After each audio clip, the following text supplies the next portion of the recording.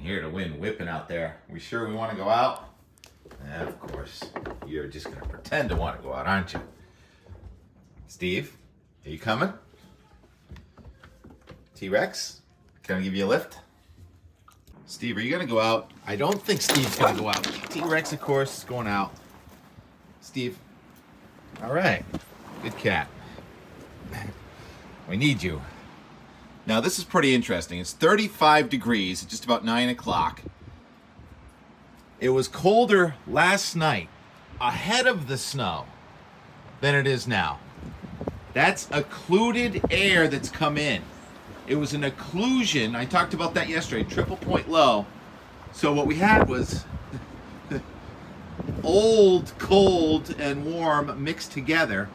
It came in on the backside of just enough snow to track a Steve.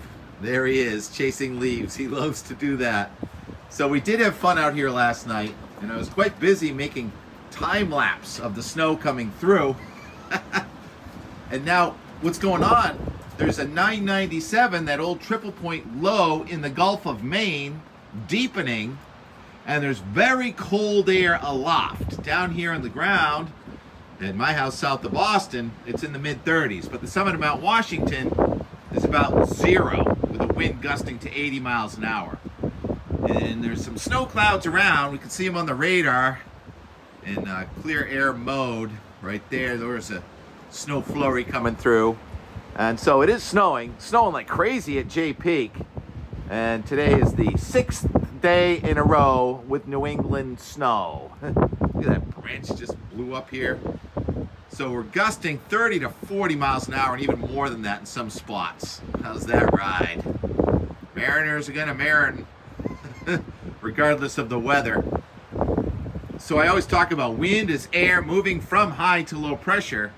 Where is the high pressure system? It's way out in Montana.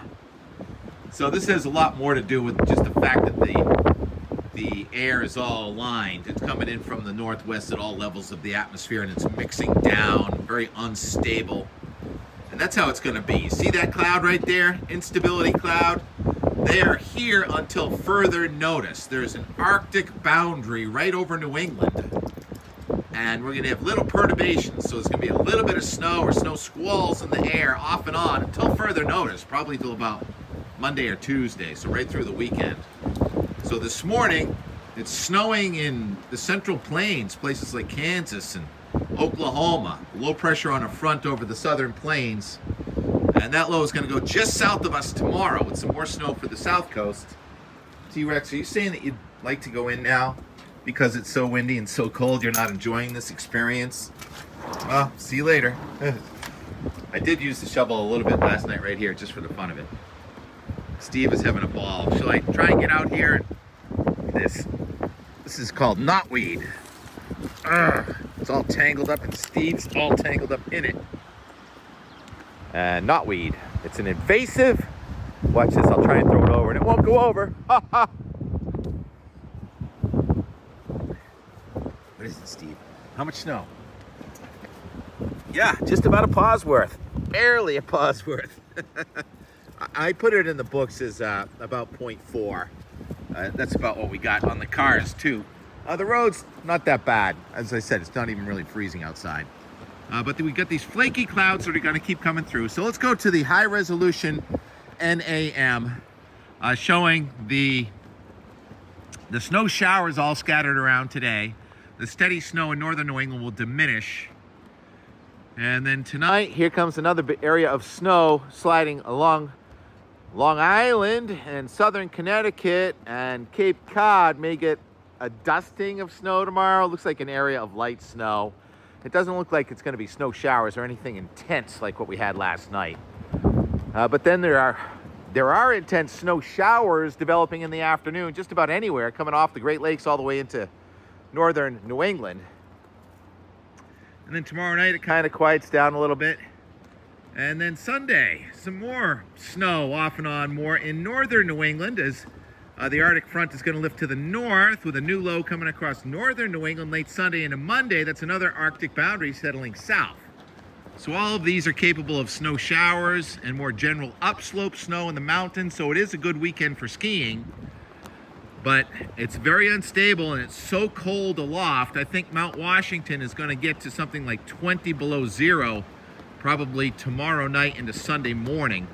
And that will be the coldest so far, so when you're skiing late tomorrow and first thing Sunday, it's probably sub-zero at the peaks of the mountains. So lower elevation with southern exposure will be more comfortable, even though the best snow is going to be up there where it's so cold.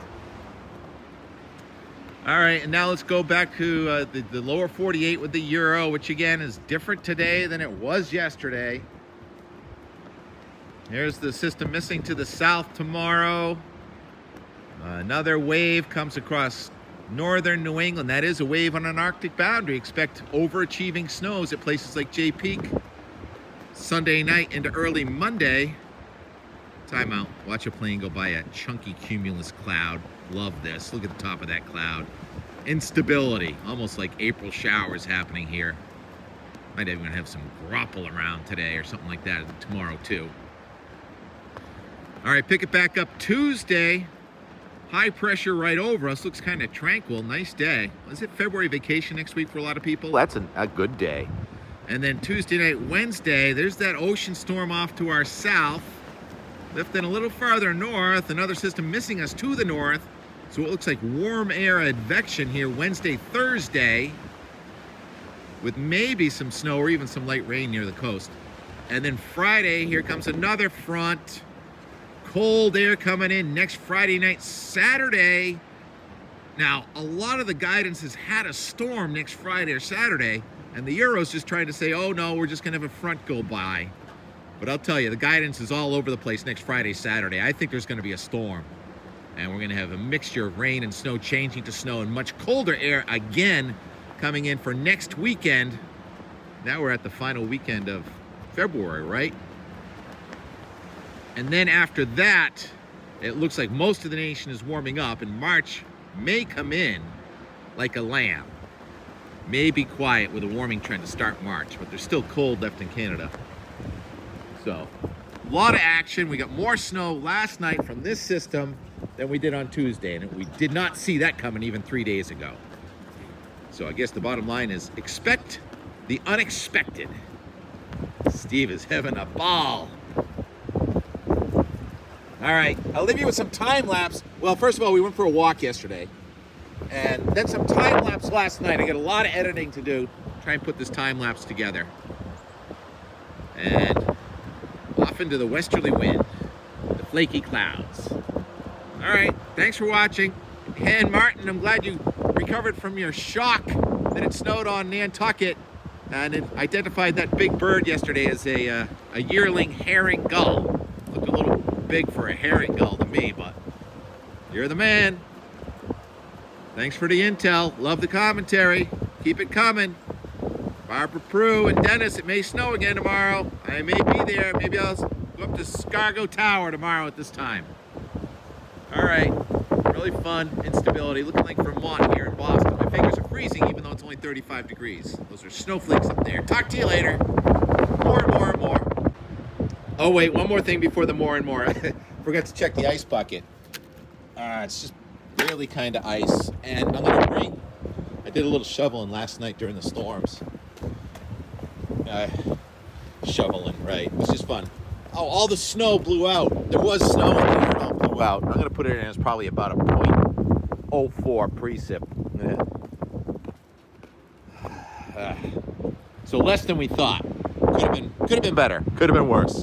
All right, now let's go to yesterday. All the rest of the videos from yesterday, last night.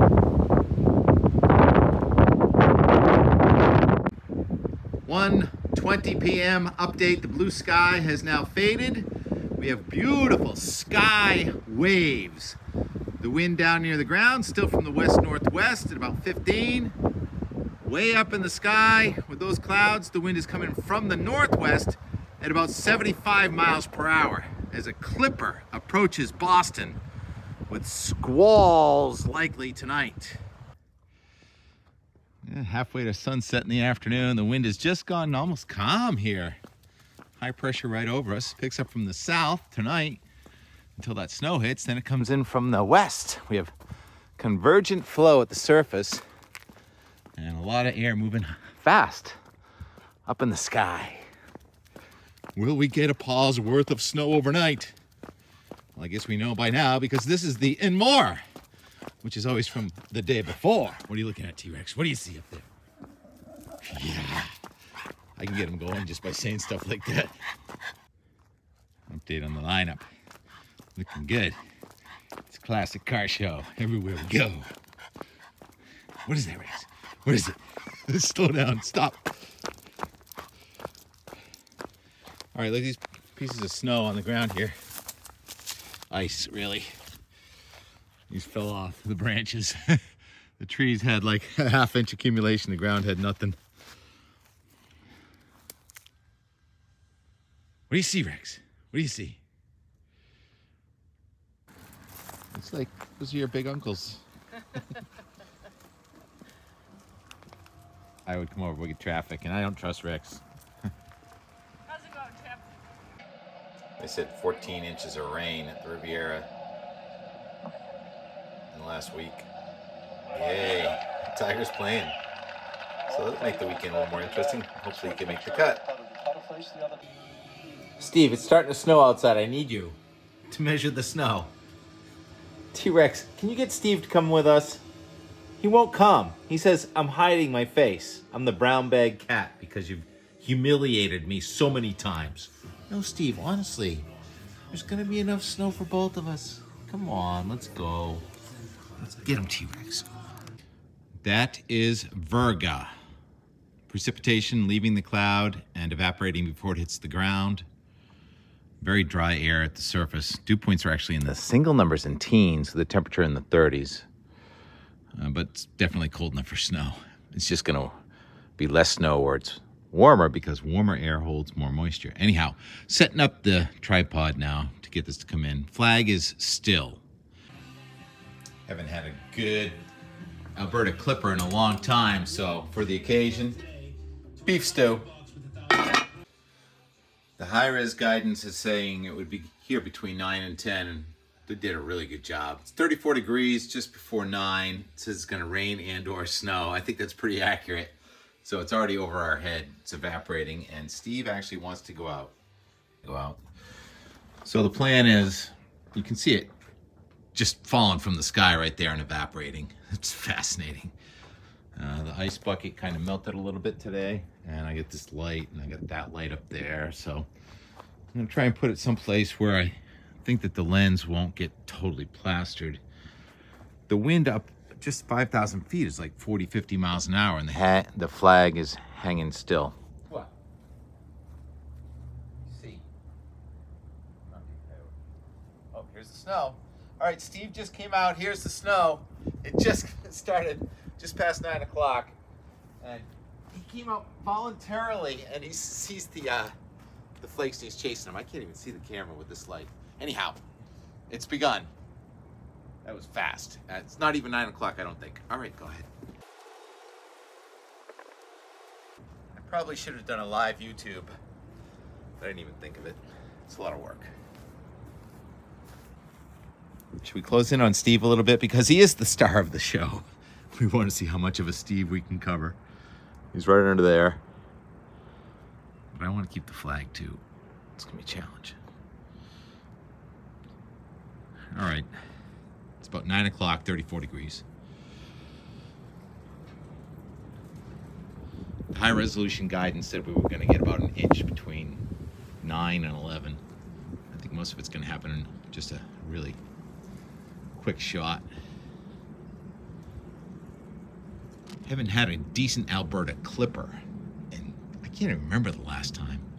They can come. He doesn't want to do this. So laying down, he's like 10 inches, and standing up, he's about 17 or 18. The anticipation is killing me. I just got the backup power source, hopefully generated, so you can see it coming in. That's the Prudential Tower right in the center there. And it's almost obscured. These are my cameras that I put up there a long time ago. Anyhow, this should be the real deal. It's about 9:35, but warmer air has definitely eroded it in the front side. There's T-Rex. T-Rex wants to come out too. It's about 9:35 now, 33 degrees. The fact that we have warmer air here means less of the moisture will be wrung out. So Weir gets an inch in Merrimack. I'll be lucky to get a quarter or a half inch. So jelly. As long as it covers Steve's paws.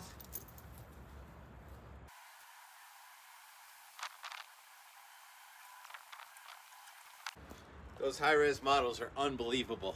They said about 10 o'clock and it's just about 9:45. And I can see, like, right over there in Quincy, it's snowing like crazy.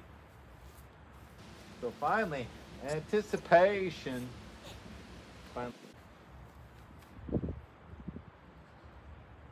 Probably get more in the next 15 minutes than we get all day Tuesday. Snarky. Seriously though, we haven't had a good wintertime instability index, windex, snow, squall shower in a long time with an Alberta clipper and a triple point low. Oh, don't tell me we missed all that time lapse. Something happened. Just past 10.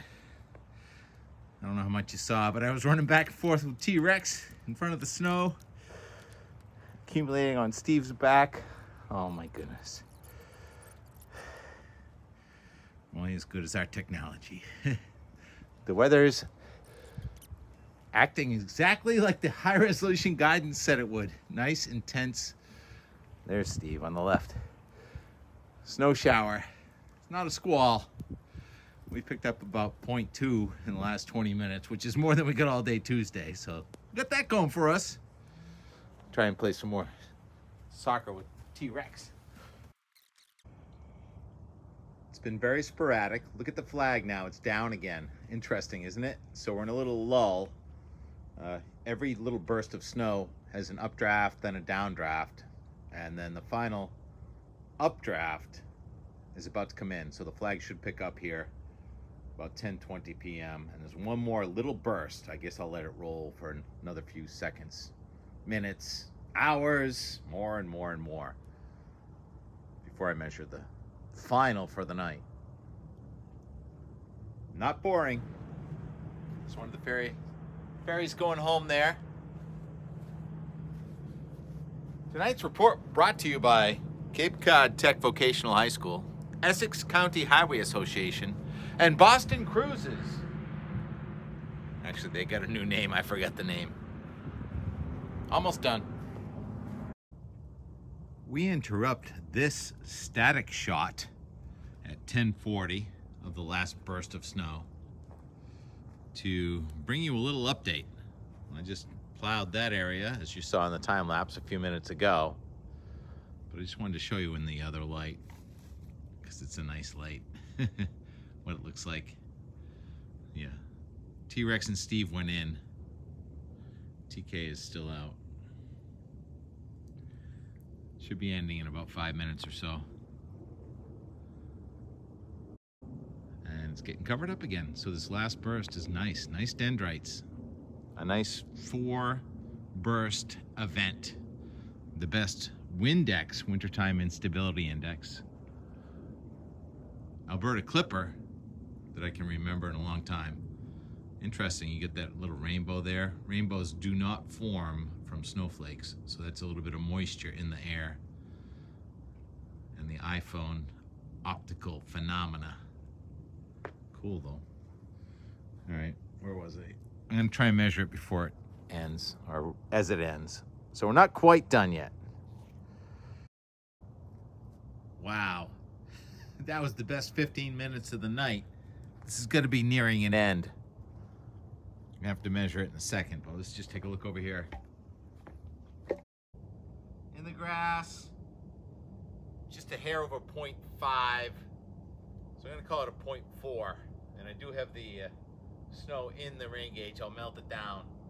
Probably come out to about a 0.04 or 5. Maybe a little left, but. Want to be a sponsor like Cape Cod Vocational Technical High School in Harwich? or Essex County Highway Association? Send me something warm and dry to wear. Kinko, gloves brought to you by Lowe's. Actually, these were stocking stuffers. Thank you, Kevin, for these. Woo! Good night.